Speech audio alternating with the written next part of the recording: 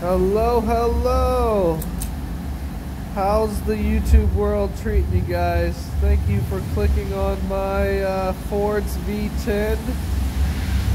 I'm here to discuss the 10th cylinder of Ford and why I like it and the cons and all that fun stuff. So here we go. We'll just talk about a little bit of the history of the V10.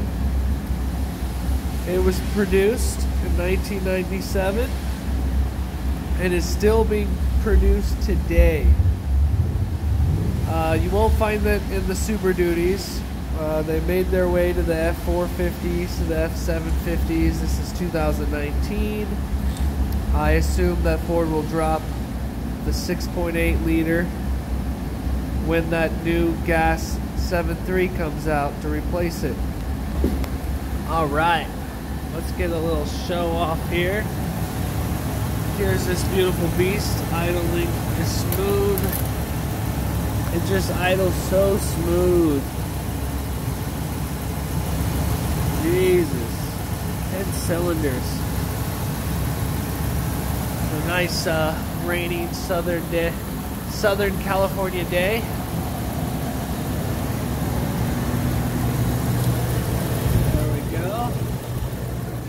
So let's talk about this beast. We'll go over the different types of engines. There's basically two types. There's the two-valver, which this is it. This is the two-valve, producing 310 horsepower and 425 foot-pounds of torque. Pretty decent. The three-valve, which I think comes in a little later, 2005 and newer. They produced about 360 HP horsepower and 457 foot-pounds of torque. Pretty good. You find these in a lot of cars and trucks. Well, not cars, I should say. A lot of trucks, even though I did see someone on YouTube put a V10 in their Mustang. So, maybe cars, if you want to squeeze a V10 in a Mustang. I don't know why you would. It's not a horsepower machine. But mostly Super Duty trucks, the F250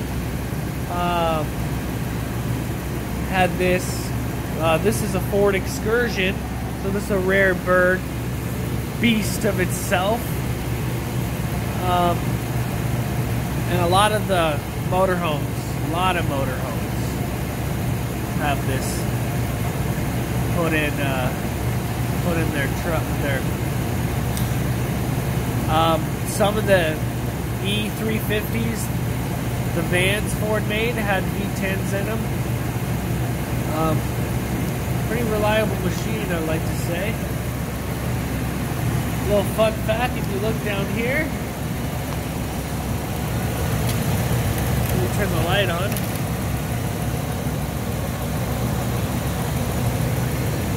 Oh man, I'm getting soaked. So I hope you guys appreciate this low budget.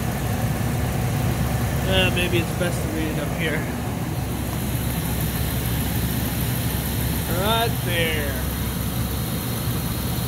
ULEV. A lot of people are like, what the hell is a ULEV? What the hell does it have to do with the gas guzzling 10 cylinder? Well, this is, and almost everyone I've seen, actually everyone I've seen, is an ultra low emission vehicle. And how can you make a gas guzzling nightmare like this ultra low emission vehicles? So that comes into play with compression. Compression is around 9 and a little bit more, but 9 and 1. It's not very high. It's not a freaking race car machine. And this big Momo Jumbo down here, huge Momo Jumbo, right there. That thing is almost the biggest cat we see in the smog industry. Look at that. It takes one. It's a humongous cat. This one's four-wheel drive. You can't see the transfer case right there. And a solid front axle.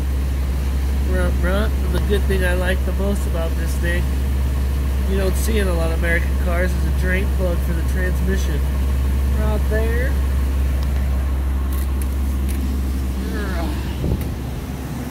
He's a beast.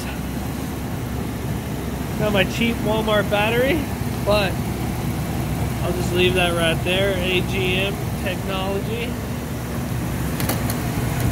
We got the charcoal canister, the air filter, which looks pretty restricted. I'll change out this coil. All 10 plus iridium spark plugs, twin tips, so the electrode and the ground strap have a iridium on it, plus a good coil like that should last me as long as this vehicle. I'm not going to change them. I'm going to go until I get a misfire. I will not change them after this. I will drive it until it misfires. I've spent enough to never do it again. I also torqued the spark plug down 25 foot-pounds, which is a lot more than Ford. I think Ford wanted around 14 to 16 foot-pounds. So I torqued it a little more. They're known, the spark plugs are known to be shallow in these engines. It's just a bad design. I kicked the guy that did it. I mean, they're like, let's make a reliable engine, and then an engineer came in and said, let's take some spark plug threads out of the spark plug, and then let's ship it out the door. Fucking assholes. Other than that, besides spitting spark plugs out and the manifold bolts snapping, I got one down there. Just one so far. I don't know if you can see it.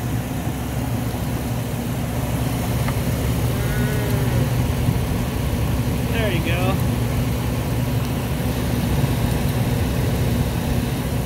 Other than that, these are good cars. Eats gas like a son of a bitch. They're about 10 miles to the gallon. They run, they drive, and they, you know. It's on the original starter, on the original alternator. Put a new fan, put a new fan belt, which is the serpentine belt, and some coolant hoses and a new thermostat, and tuned it up. Clean the throttle body, carburetor, dummy. Yeah, it did good. You know? It's a good engine. She idles so smooth. So smooth. It's good for like, I've read online these are good for like 300,000 miles. So this is a weird one. We're in the year of 2000. This was made in 2000 model, and it's an EPA regulations right there, federal certified, and it is not OBD2. And people might call me a liar, but there's an easy way to figure this out, is if it has the sticker down here says it's a federal 2 for heavy duty vehicles, catalyst, but it has no rear oxygen sensor. I'll try to show you.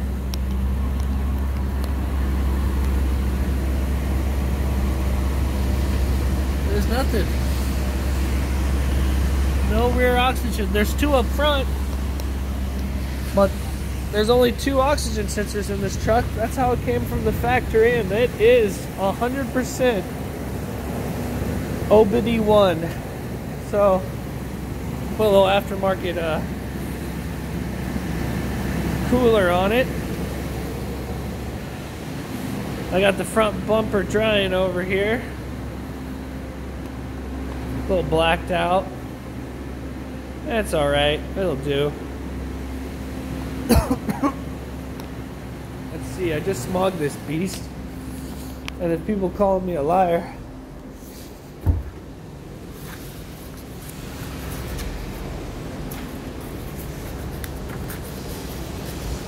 let's see here. I think this is it right here. We got Ford, don't know if you can see it very well. The light kind of sucks.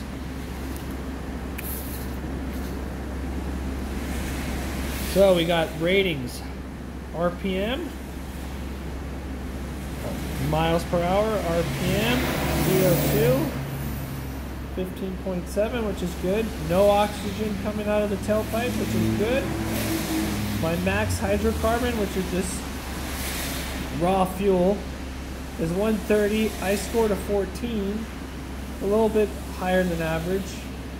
My CO max is a little more than 0.5%, 0.272.